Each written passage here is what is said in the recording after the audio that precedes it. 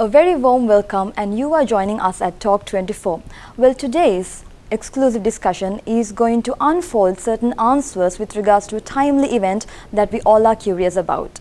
Well, to discuss this, where is country's economy heading and what preventive actions that the country has taken to restore country's economic crisis and how to combat the challenges that is caused by the pandemic COVID-19. To discuss this and many more timely related financial economical issues, we have the best and the most suitable person joining on our show. Well, talk about this person actually is one of my favorites because he upholds a prestige and a precious portfolio in terms of country's political aspects. Not only that, being the central bank's governor for many years and also the State Minister of Finance, Capital Markets and State Enterprise Reforms, and who is also now the current 16th Central Bank Governor of Sri Lanka. None other than Mr. Ajith Nivard Cabraal. So, greetings for year 2022. Greetings to you too. Well, it's been quite the roller coaster ride for you. So, how are you holding up? Well, I must admit it has been a bit of a roller coaster ride, but I guess I'm used to it. I have been the governor, as you know, from 2006 to 2014, and that period too was quite a rough period where we had so many events taking place in the world as well as in Sri Lanka. We were at war within the country. We had the oil crisis at that time, then the global shock of the banks collapsing, economic crisis. With all that we managed. So I guess my life has been on the roller coaster. So once again back on the roller coaster is not a new experience. So now that once again you are back on the roller coaster on your own will, or was it under some influence? Well, I had been very conscious that I don't want to do the job again when I finished in 2015 January. And I had made up my mind that I won't want to be the governor again because I know what a rough roller coaster ride it is. But however, in September, the president made me a request, a very earnest request that I couldn't refuse. And I had to accept that, and I was, now that I'm back again, I have no regrets. I know it's a challenging time. I went into it with my eyes and ears open. So I will not have regrets either. So let's see how it goes. Indeed it is. Actually, he's contributing, he's sharing his expertise, knowledge and skills because he has a profound education background. Also, I must say, he's quite the talk of the universities as well, I must say, since I'm a part of the Columbia University. So, to begin with actually, now that there's a foreign debt commitment in Sri Lanka, which is happening, and if I'm not mistaken, by the 18th of January, we'll have to settle the first installment. So, what is the plan? Yes, we have already allocated the funds that are needed to settle that $500 million. Many people have been expressing concern that we won't be able to make that payment. Sometimes our own people here, particularly the opposition politicians, have been trying their best to bring some stability by saying we won't be able to settle the loan. But we have already allocated the money, and we may be one of the few countries that have a rating which is in the CC category, but having the bonds which are trading at par. So it's quite a paradox, as it were. But that's what we wanted to do. We wanted to make sure that we settle our loans, that we give the impression as well as the idea to the world that we have the wherewithal to settle it, and we will do that, and there is no question about it. And by doing so, we will be gradually able to build confidence within our economy, and I think that's being now recognized by the world, and the fact that our bonds are trading at the par level is a good sign, and we will continue with that journey that we have started. Now, having said that, does the government has any plan on seeking assistance, financial assistance from IMF? If so, what could be the possible repercussions that would reflect on the country's economy and the government mechanisms? That's a very good question. I know several people have raised this matter at various times, but I must say very clearly that as far as Sri Lanka is concerned right now, we are on track to make payment for all the creditors that have lent money to us. At the same time, although we did have some rough times, particularly because of the tourism being disturbed or distracted with the pandemic, we are now gradually getting back into shape. So we would be able to commit ours, make sure that all our commitments are met, and we would also ensure that Sri Lanka is able to have necessary resources for all its activities. So therefore, we don't see a reason as to why we should bring in a sense of uncertainty into the minds of our creditors and also put them in some kind of uncomfortable situation. So we are settling the loans, we are settling our creditors, so then there is no issue at all. So that's what we are saying clearly, that we can manage this situation without having recourse to a third party. And if we can do that, why should we go and get another party to come into this equation? If you can build your house with your own resources, you don't need to go and get somebody else's assistance. So that's the kind of analogy that you can draw, and we would be going on that according to that plan. It's not that we have anything against the IMF. In fact, the biggest standby facility that Sri Lanka received was under my tenure as the previous governor. And we were quite happy to have it at that time because that was the suitable thing to do. And that time, although it was suitable, it doesn't mean that this time is suitable. However, is there a government policy that is in place to manage these foreign currency reserves? Yes. We have articulated that on many occasions. In fact, the 6-month roadmap that we unfolded on the 1st of October, which we are following now, clearly lays down the guidelines as to what we are hoping to do and what we are doing. And what we are doing is very clear. We have at various times given certain reports as to what our outputs have been and what the outcomes are. And we are sticking to that and moving forward. So I'm sure that by the end of the March, most of these tensions that we had would be behind us, and we would be able to have a much clearer journey with greater certainty, and that's what we are gently steering the economy towards. Now there is a rumor, I don't know to which extent now this is true or not, about the depreciating rupee. So what is your take on that? Actually, since April 2021, we have been by and large able to maintain the rupee at a very steady rate. Of course, there are some instances where because of black market activities that we do see some people raising about a rate, which is different. If you take the numbers itself, about $60 billion worth of transactions take place in a year. In fact, at the current rate of exchange, at around 200 rupees. Another 2 billion may be taking place at a rate of about 230 or 240 in the black market. So what some people talk about as a black market is this $2 billion window where the black market operations are taking place, maybe more, maybe less, slightly. But they are trying to suggest that this rate of 230 or 40, which is being used by the black market for transactions which total around 2 billion, must be brought to this other transactions which are about 60 billion. So that's completely wrongful interpretation of the situation. And what we are saying is, if at all someone needs to move, it is the black market that should move towards the regular rate. And we are moving towards that position, and I believe over a period of time when stability has been assured, even the black market rates will drop considerably, which will make it will make it that the rates that are prevailing in the black market will no longer be termed as people wanting to have as the normal rate. In fact, I saw one of the ministers also saying that, and I was quite surprised that those people are also articulating this, because it shows that they have no depth on the subject, which is unfortunate. I hope that they would also learn that. So now that question leads to my next question actually, that's about this shadow economic crisis. I really don't like to use the term black market, but then again in places like York Street and Vallavatta, as you know, so this dollar rate It's like 260 rupees, you can get it from there. But when it comes to government, you give it on the rate of 210.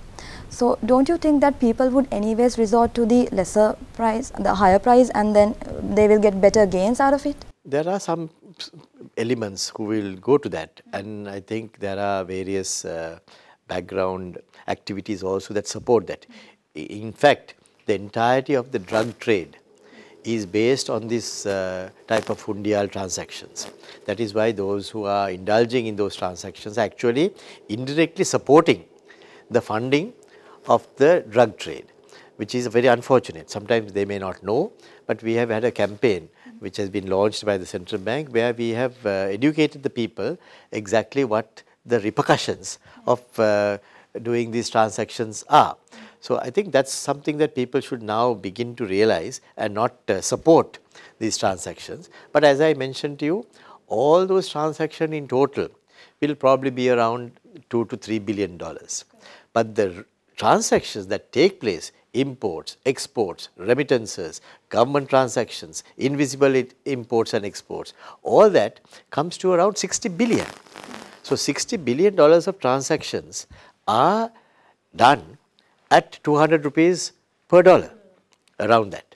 So $2 to $3 billion of transactions which are actually supporting the underground and the illegal activities are taking place at the 250 mark or 240 mark that you mentioned. So that is not a justification at all for the regular market to move to the shadow market that you are talking about. Whereas if at all, what we should do is to attempt to stop the shadow market from operating or reduce the activities of that, because they are actually supporting the illegal and the unlawful activities, and bring it in line with the normal exchange rate that is prevailing in the country. So that is unfortunate that people have this impression. I am so glad that you asked that question, because that is very helpful to explain this situation to the rest of the country, and I hope that your viewers will take note of that. Well, that was quite a take on that actually. Coming back to my next question, now there is this moratorium facility. So is it in effect, and have you extended the period? Yes, this moratorium has been in effect since about 1st April 2020, and we have officially informed the markets that it would be lifted by the 31st of March 2022. So that will be about 2 years. What it means is, Monisha, that this period has been given as a kind of an interval to borrowers not to pay their loans because of the COVID pandemic and the repercussions that followed, but to ensure that they are able to continue with their business uninterrupted. But at some stage or the other, it has to be lifted. But I have this question now, the payments, the dreaded payments, won't that impact the country's economy? Because the moratorium facility will anyways definitely have an impact on the dreaded payments, the deferred payments, right? Yeah, they will have to make that payment too, because this is a liability that they have incurred. They have taken on the liability, so they have to repay that. Otherwise, the banks and the finance companies will be in trouble. So this has been a kind of an interval that has been provided so that they will get the space to not pay the loans for the period of time, but sooner or later, actually from 1st April, they'll have to make that payment. But we are trying to see how best we can soften that also, because we know some businesses may not have recovered sufficiently, and in which case we have to hold their hand for a few more months and maybe give them some support. So the central bank also has allocated a sum of about 15 billion rupees to support the interest payments on those periods. But at the same time, we also want to make that landing as soft as possible. So we are working out various ways in which that can be done, and in fact in our roadmap we announced that as well. But we would be definitely having to make that move, because without that the country cannot get back to normal. Now the pandemic will be over soon, hopefully, and with that the normalcy must return. And when normalcy returns, we have to make sure that people are not overly burdened, but at the same time we have to make sure that they do pay their debts as well. So that's a balance that we have to strike. Yes, that's very important that we have the balance. It's something that has to be done carefully, and we are on the job now to make sure that that happens. Now there is a dearth of the foreign remittances, and also the income that used to pump from the tourism industry has also come down. So what is your take on this, and do you think that the situation might change in the near future? Tourism has already started to show signs of getting back to earlier levels. Maybe we won't get back to early levels in 2022, but perhaps by 2023 we can get back to that level, which will be very important because tourism provides us about $4.5 billion worth of inflows into the country, and that's important for us to have.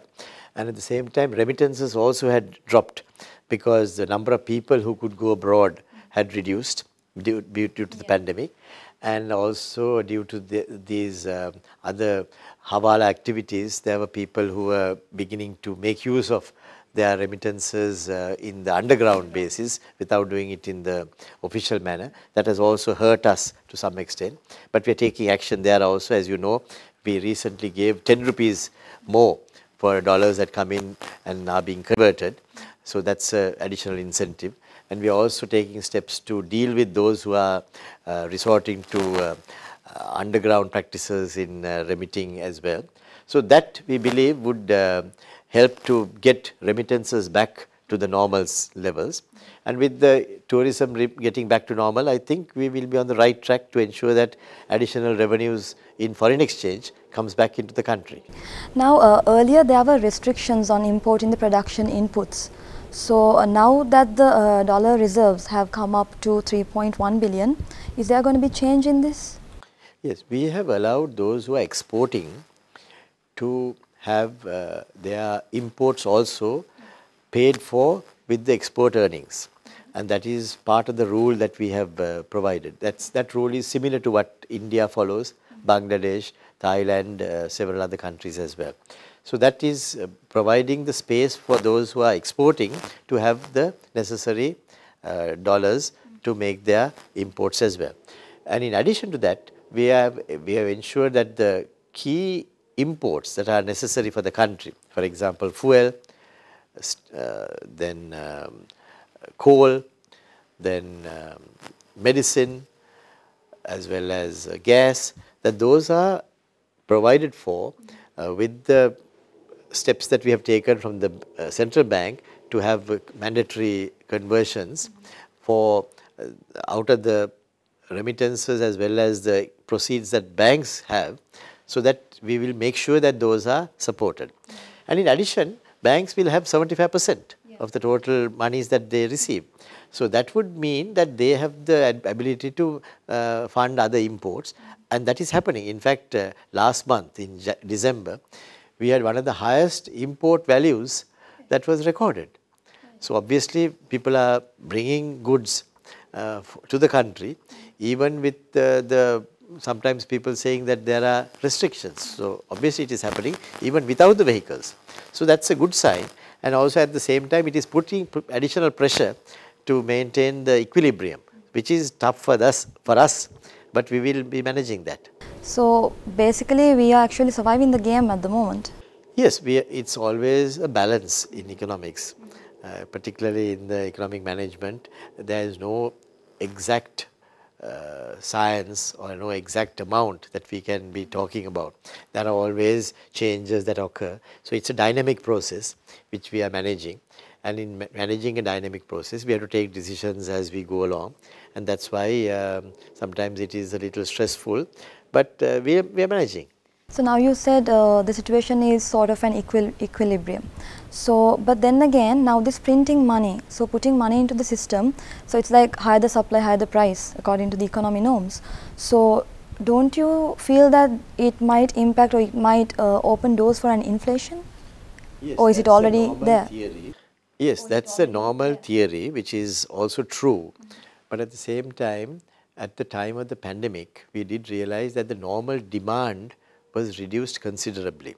So having additional monies pumped in the US as well as in every country, we had this money printing, which is actually the treasury bill holdings of the central bank rising, and that was being resorted to by many countries in order to provide the space as well as the support to economies to progress, and that was happening. It happened in Sri Lanka as well. But when demand becomes normal, and we are getting back to normalcy in the next few months, we have to also pull that back. You would have seen that happening in the treasury bill auctions. We have been gently reducing the money printed in circulation, and the treasury bill holdings of the central bank have been gently reduced. So we are on the right track there as well. It's not that we don't recognize that there is some risk, but at the same time, we have to weigh which risk is the higher risk. So it's very easy for someone who has gone through Google and asked about money printing to make a comment. But when you are dealing with it, you are dealing with the real life. You are dealing with real conditions. And then sometimes you have to deal with it in that manner so that you make sure that the balance is struck. It's not that we don't know. If people who Google know that there is a risk, I think all the top people at the central bank know that there is a risk. But sometimes you got to take a risk. It's like sometimes you have to have an operation for some ailment that you're having. Of course, that's a risk. But you take that risk because you know if you don't do the operation, you can be at a worse risk. So in the same way, when you have money printed, it has some risk. But we also know that it has to be pulled back, which is a calculated risk. So we are pulling that back, and when pulling back, it would be back to normal in a certain period of time, and that during that period we got to steer it, navigate through those waters very carefully. Yeah. So now, since we discussed about these import and export markets, now we are losing the ground to the countries in terms of tea and garment manufacturing. So what is your take on that? Actually, in the case of exports, we have managed to increase our exports to the highest value that Sri Lanka ever had last year, which is good. So notwithstanding all what people said, that we will have a reduction in our exports, we have been able to make that not an accurate statement, and the exports have actually increased, which is a good sign. But that doesn't mean that we are working to our potential. There may be still more that we can do, and we must strive for that. There are still new markets that we can access. There are still new types of goods that we can export. There are new services that we can export, particularly the IT services, the BPO services, the outsourcing services, then other services like insurance, consultancies, architecture, accountancy. All those are also new possibilities that we should be able to enhance. So we got to take action to ensure that all those areas will be also rising. And if we do that well, and then we are also able to send better qualified, better equipped people outside to start working, rather than just sending unskilled workers, without sending housemaids, if we can send caregivers, it makes a big difference. So that's what we are hoping to do. And if those practices gain traction, I think Sri Lanka will have a much better balance of payments. So now that we discuss about this, there was an allowance that we have declared, the government has declared, of rupees 5,000 to the government employees. So again, now coming back to the inflation thing, so that also has a direct impact with the inflation, and it's only this relief is only given to the government employees. And does that make a significant difference by giving 5,000 rupees? I do agree that when you give concessions, it must be broad-based. And sometimes people may criticize a decision where only a certain segment of the population, particularly those who have been fairly well protected, are being provided with additional support. So I think we need to broad base that. We need to ensure that we reduce the cost of living to a great extent, rather than only focus on a particular segment. Hence the recent reliefs. Yes, so in the reliefs also, the government is, I think, will have to look at certain other types of reliefs. I know the President has been very keen that we reduce the prices of certain commodities which people use regularly. So if that is the case, I hope that the government will take the necessary steps to deal with the prices of certain foodstuffs, and that would be even more effective than giving a salary increase or allowances, because that would mean that the President's vision of giving a greater number of people the support as well as the ability to bounce back after the pandemic is provided. So I would like to see additional attention being given to that side as well. Okay. So now this question has been, juggling in my mind. I was thinking that whether should I put it out or not. So it's basically about the SMEs, small medium entrepreneurs. So now basically they actually were holding the country's economy to an extent. But do we really support them? Does the government really support them? And what sort of plans do you have? Yeah, actually the SME sector is a very important sector, the small and medium enterprises. They provide, I think, the GDP contribution of around 55% of this country's entire value. But if you look at it, you'd find that this government gave tax reliefs, sometimes to the extent of being criticized for it. Yeah. Then reduce the interest rates. Interest rates were reduced for a considerable period of time. Now, although it has inched up a little bit, but it's still much lower than what it was in 2019. The tax relief was known as, there was a particular name to it, right? The taxes were, there were certain cuts in taxes that helped them to conserve money in their hands rather than pay to the government.